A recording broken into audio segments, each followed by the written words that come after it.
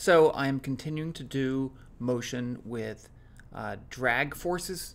So I've done linear drag in one dimension, linear drag in vertical, and then two-dimensional. And I did quadratic drag with no gravity, so an object moving horizontal, don't worry about the gravity. And now we're going to do quadratic drag in the vertical direction. So a falling object with a drag force that depends on the velocity squared. That's what I call a quadratic drag. So in this case, here's a falling object. The gravitational force pulling down, drag force up, moving down.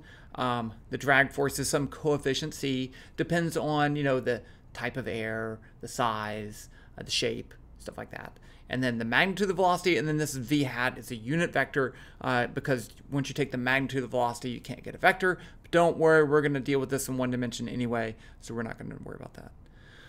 So let's just go ahead and write the Newton's second law in the y direction. So here I have F net y is going to be m, and I'm going to use just v, even though it's the y velocity, m dv dt, that's the acceleration. And then the forces are going to be negative mg plus cv squared. So here it's important to notice that I'm only dealing with a falling object. If you have an object that goes up and then comes back down, it's going to be more complicated because the direction here will change, but the direction, the magnitude of the velocity is always positive c squared. So it can get tricky. So that's why I'm going to just deal with it falling down.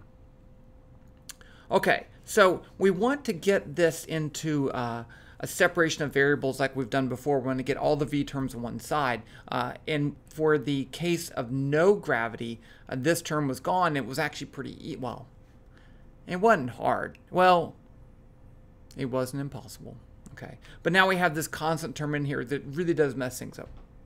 So we did this trick with linear drag, and we can use a similar trick. So let's think about an object that's fallen for a long time, and so it has a gravitational force mg and a drag force fd, and these two are equal, so it's moving at a constant speed, and we call that terminal velocity. Terminal. Well, I don't know why I'm even spelling it out. Terminal velocity. Okay, so at terminal velocity, those two are equal, so I can write the terminal, this is going to be Vt. So C Vt squared equals mg. The magnitude of the terminal velocity squared is m, and that's the magnitude of the gravitational force.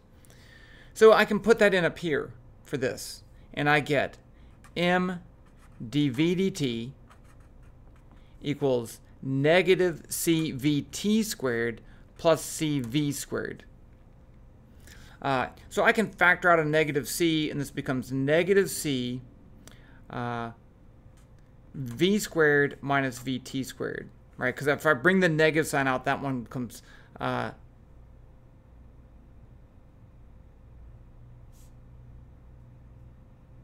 no, that's positive.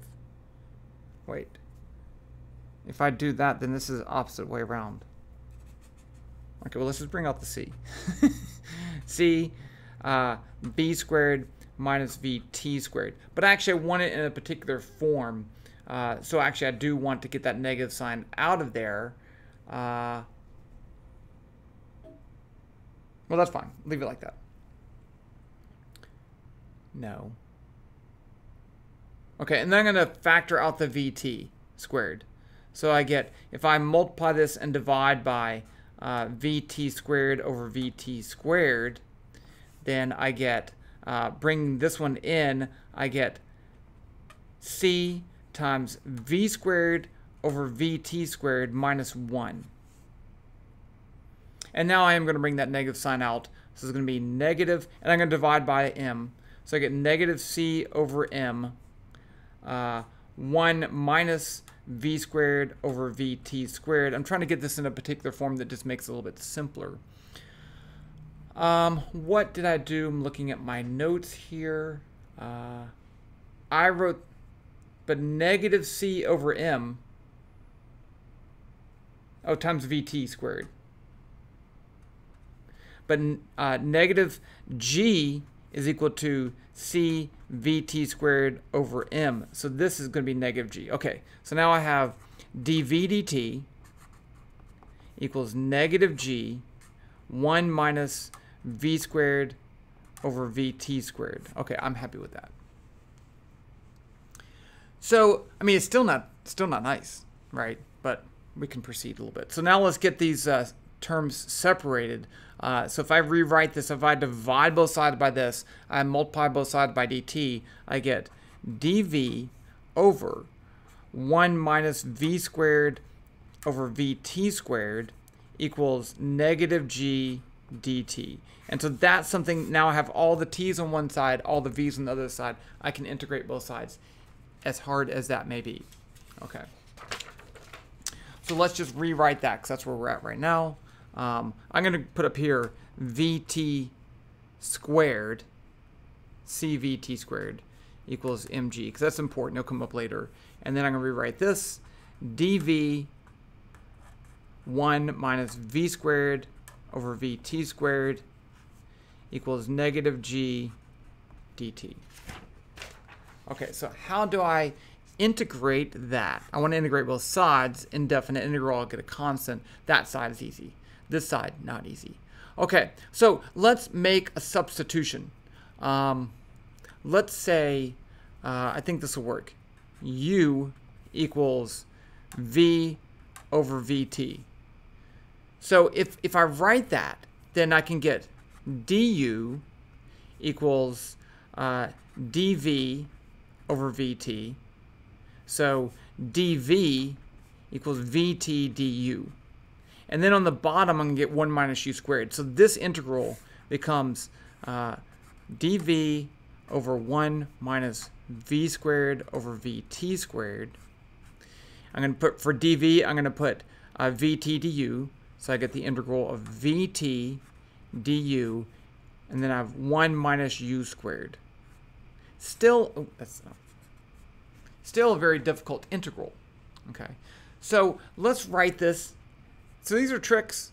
So if you don't see these tricks, not a big deal. You know, tricks are just something that you accumulate over time. So I'm going to write this as vt du over 1 minus u times 1 plus u, right? Because if I have 1 squared minus u squared, then I can write it as 1 minus u times 1 plus u. So if I square 1 times 1, negative 1u plus 1u, and then u minus u squared. So that's how that works.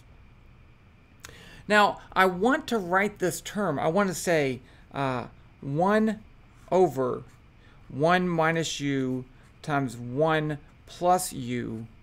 I want to separate that and call it a over 1 minus u plus b over 1 plus u. But I want to find out what a and b are. So in order to do that, I need just to get a common denominator here. So I'm going to multiply this term. This is, I know this is like, what the heck is he doing? Where's this physics stuff? I know, it's just a long integral. It's fine.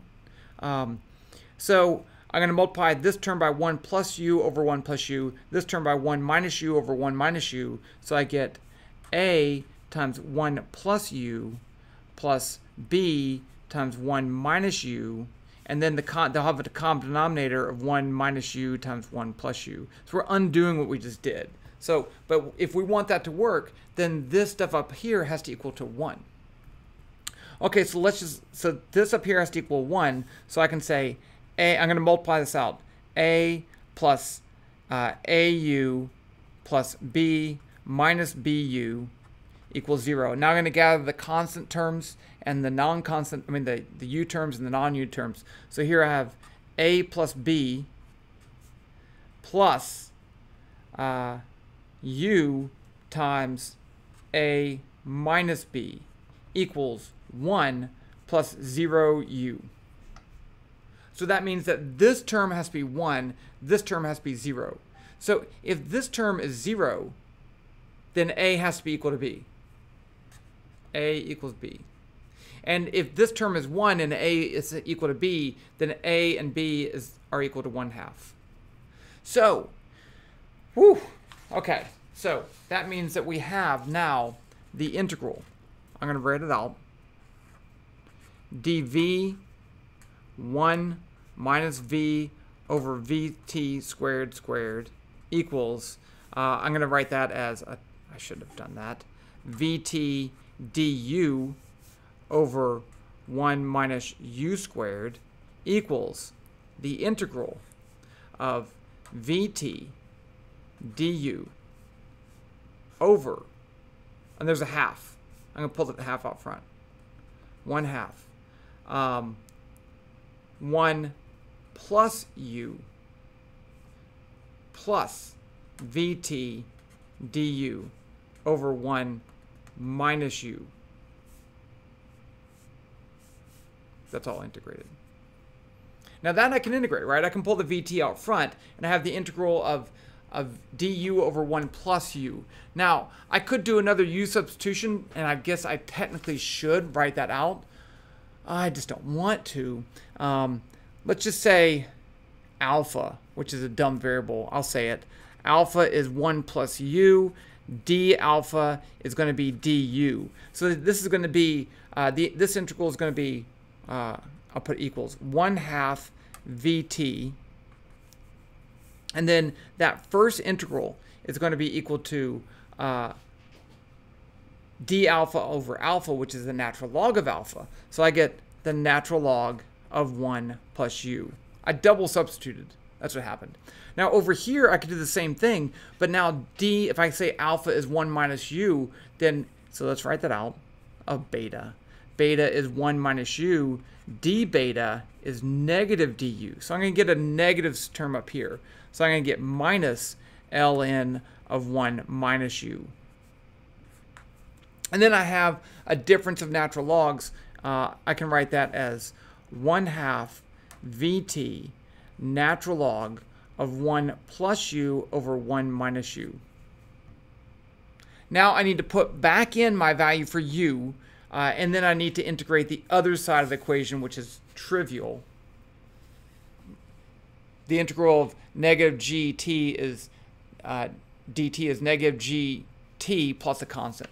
So putting that all together, I get 1/2 vt ln 1 plus u, and which is v over vt, 1 plus v over vt over 1 minus v over vt equals negative gt plus c. So now at t equals 0, v equals v0. This is initial velocity. It can get messy. Okay, so let's just say I drop it from rest. For this case, I want to just drop it from rest because the math gets really bad. So drop from rest. So v0 equals 0.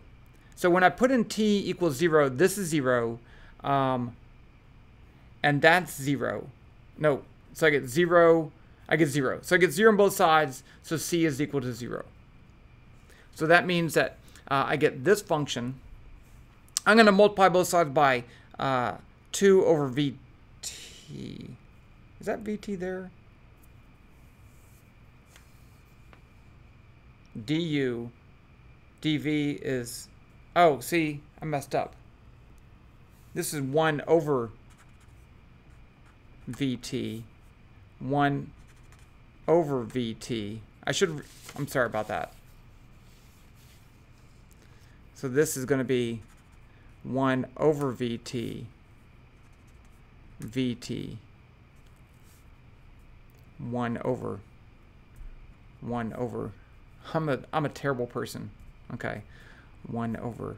So now I multiply by 2 vt, and I get the natural log of 1 plus v over vt over 1 minus v over vt equals negative 2 vt gt. Let's just check right here, because this can't have units. So this is meters per second, and this is going to be, wait, meters per second times meters per second squared times second. That's not right. I think it is. I had it right the first time. du. Oh, that was right. Arg. Okay, I was right the first time. Okay, so this is 1 over. That, which makes sense. See, I checked it. I caught my error because I used units. So let's say natural log of 1 plus v over vt over 1 minus v over vt equals negative 2gt over vt. Okay, so now let's check the units. So up on the top, I have meters per second squared times seconds divided by meters per second. So that is unitless. So that is good. Okay. So now I can take the inverse of both sides, and I get 1 plus v over vt over 1 minus v over vt equals e to the negative 2gt over vt. And now I want to solve for v. Ugh, this is not fun. I think I'm gonna just stop there. Okay. I think algebraically you could solve this for v. Okay. There are some other math tricks that you could do. I think I have effectively done that. And so what I'll do is just leave that there. I'm going to make one more video about projectile motion to show you the difficulties we have with projectile motion with quadratic drag, and how you can do it with linear drag and you can do it with no drag, but it's really difficult with quadratic drag. And then I'll make a numerical model in that video. So I'll stop that here. I know that's kind of incomplete, but I think I set it up most of the way that I accomplished my goal. Oh, so if you want the other videos on drag, the link to the playlist is down below.